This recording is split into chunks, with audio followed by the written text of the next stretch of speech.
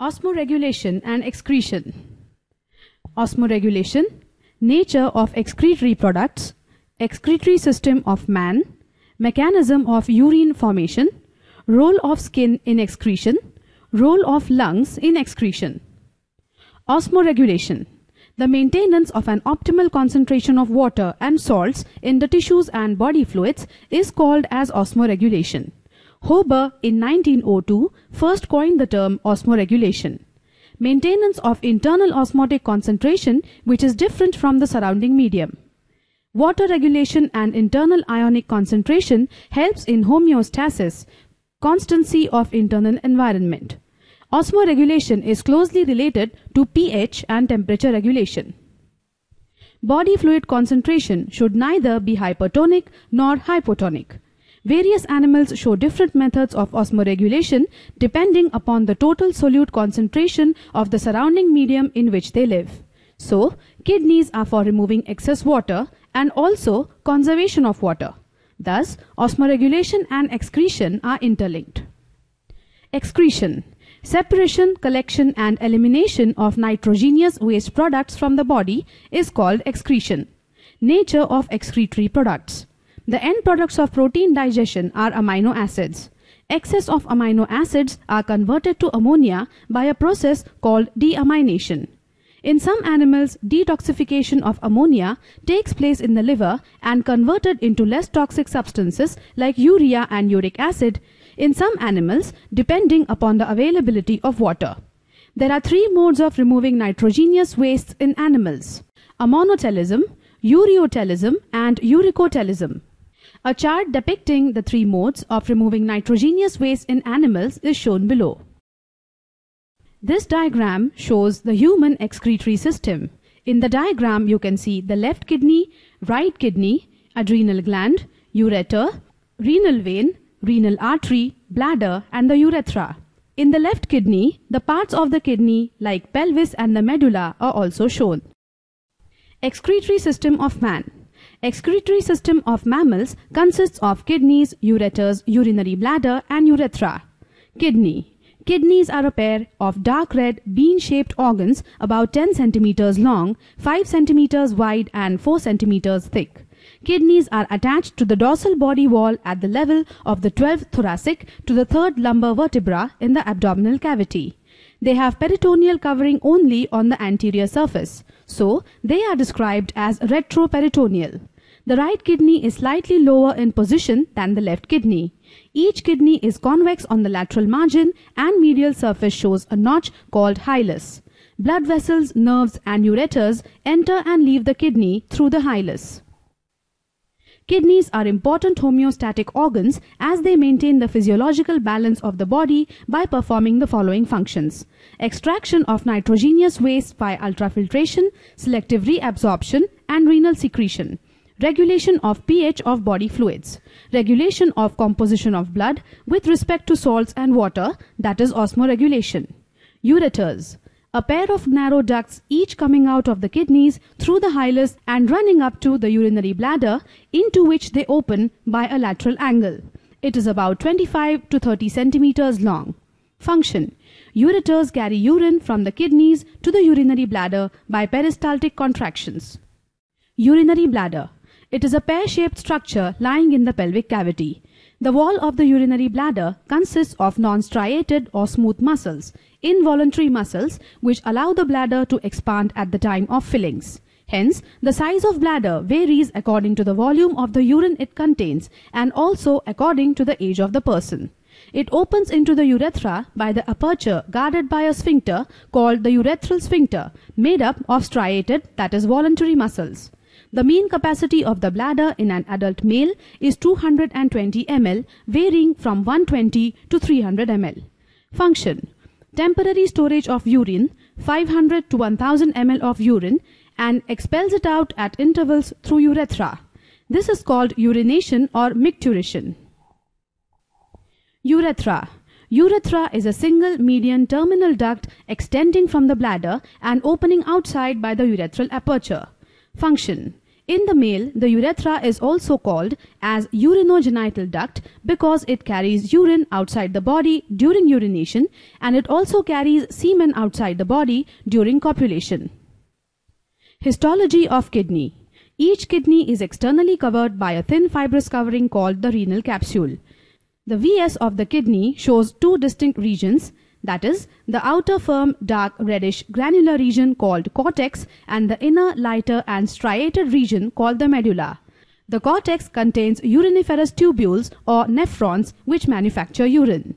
The medulla shows about 10 to 15 conical projections called medullary pyramids which contain collecting and discharging tubules. The base of each pyramid is in contact with the cortex, and the narrow tip of the pyramid, called renal papilla, projects into the inner large space called the pelvis. The latter is the expanded beginning of the ureter and consists of several major cap-like structures called calyces. These calyces branch out to form smaller ones, each of which fits over the apex or the papilla of a pyramid. Structure of nephron. It is the structural and functional unit of kidney which is also called as the uriniferous tubule. In human, each kidney consists of about 1 million nephrons bound together by the connective tissue. Each nephron is about 3 centimeters long and 20 to 30 micrometer in diameter. The kidney cannot regenerate new nephrons. Each nephron consists of the Malpighian corpuscle, comprising of the Bowman's capsule and the glomerulus, the renal corpuscle, and the renal body. Malpighian corpuscle, present only in the cortex of the kidney, consists two subparts: Bowman's capsule, double wall cup, outer parietal layer lined by squamous epithelium, inner visceral layer lined by porocytes. Porocytes increase the contact of the Bowman's capsule with the glomerulus. The glomerulus. Within the cup-shaped space of the Bowman's capsule lies a globular network of capillaries called glomerulus.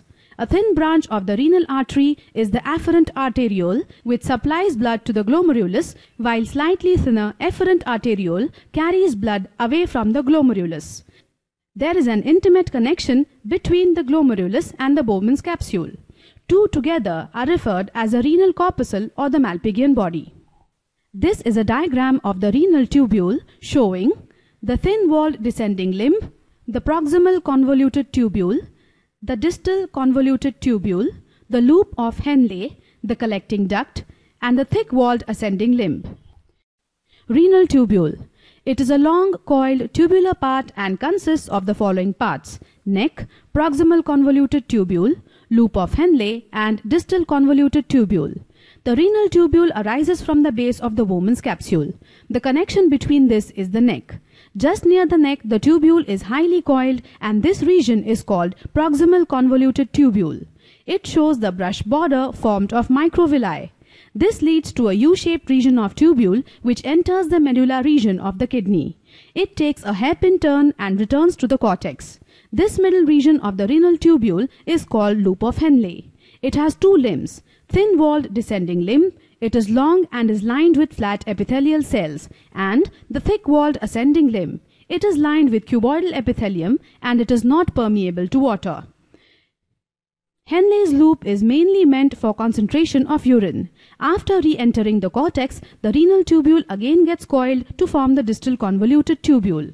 It opens into a collecting duct. About 7 to 8 collecting ducts join to form duct of Bellini, which opens into the calyx at the apex of the medullary pyramid. These ducts drain all the urine collected from the nephron into the pelvis. The diagrams of human excretory system, LS of kidney, nephron, ultrastructure of nephron, and Malpighian body are shown. The circulation of blood within the kidney is: heart to the dorsal aorta, renal artery arteriole, afferent arteriole, glomerulus, efferent arteriole, peritubular capillary, venule, renal vein, inferior vena cava, and heart. Mechanism of urine formation. Urine formation is one of the main functions of the nephrons, and it takes place by the following process: glomerular filtration, ultrafiltration, tubular reabsorption, that is selective reabsorption, and tubular secretion, that is renal secretion. Glomerular filtration, that is ultrafiltration. It takes place in the Malpighian body. It is a physical process. Glomerulus and Bowman's capsule act as a filtering unit. The diameter of the afferent arteriole is larger than that of the efferent arteriole. Blood enters the glomerulus at a faster rate than it leaves it. As a result, the blood in the glomerulus is always under pressure, and this force is called the effective filtration pressure, EFP, and this results in ultrafiltration, that is filtration under pressure. The glomerulus lining is such that it only allows small molecules to filter through, like glucose, plasma, ions like sodium and potassium, urea, etc. The larger molecules like blood cells and protein cannot pass through the glomerulus. This is the reason that when there are kidney diseases, the glomerulus lining is affected, due to which the protein molecules also pass through, leading to blood and protein in the urine. Tubular reabsorption, selective reabsorption. Glomerular filtration contains a number of useful substances which the body cannot afford to lose. The filtrate then enters the tubule. The internal lining of the tubule shows microvilli or brush border to increase the area of reabsorption, and also densely packed mitochondria to provide energy for active reabsorption. The cells of the tubules show selective reabsorption, and they reabsorb only useful substances like glucose, vitamins, amino acids, some salts and requisite quantity of water from the filtrate and put them back into the blood in the surrounding capillaries. Reabsorption occurs in two steps, which is active reabsorption, which requires energy, and passive reabsorption, which does not require energy. Thus, whatever useful substances are lost from the plasma through Bowman's capsule by ultrafiltration are regained by the blood through the cells of tubules during reabsorption. Low threshold substances like uric acid and urea are reabsorbed negligibly. Blood enters the Malpighian body. Important nutrients are passively transported back into the blood. This is ultrafiltration. Sodium chloride nutrients are absorbed by the tubule cell lining and actively transported back into the blood, and thus the useful substances are not lost by the body. Substances like ammonia, urea, potassium, hydrogen ions and creatinine harmful to the body are discharged out of the body. Tubular secretion, that is renal secretion. The tubular secretion is mostly the work of distal convoluted tube with the ascending limb of the Henle's loop. Some substances like urea, which escape the ultrafiltration in Bowman's capsule, pass into the blood capillaries surrounding the tubular region. From this network of blood capillaries, the cells of tubules, by active reabsorption, absorb the substances like ammonia, urea, potassium, hydrogen ions and creatinine and discharge or secrete them into the filtrate of the tubule. It is thus the reverse of selective reabsorption. The resulting fluid in the tubule forms urine. The distal convoluted tubules then drain the urine into the collecting tubules. Then, several collecting tubules join together to drain their contents into the collecting duct, which finally, after urine formation, flows into the ducts of Bellini. This then eventually reaches the renal pelvis, from where the urine flows into the ureter to reach the urinary bladder. Role of skin in excretion. Sweat glands secrete water, urea and salts from the skin. Heat is lost from the body, and this helps to regulate the body temperature. Role of lungs in excretion. CO2, that is carbon dioxide, and water vapor diffuse from the moist alveolar surface of the lungs, which are the sole excretory organs for carbon dioxide excretion. Water released from the lungs is a waste product of metabolism and thus excretory.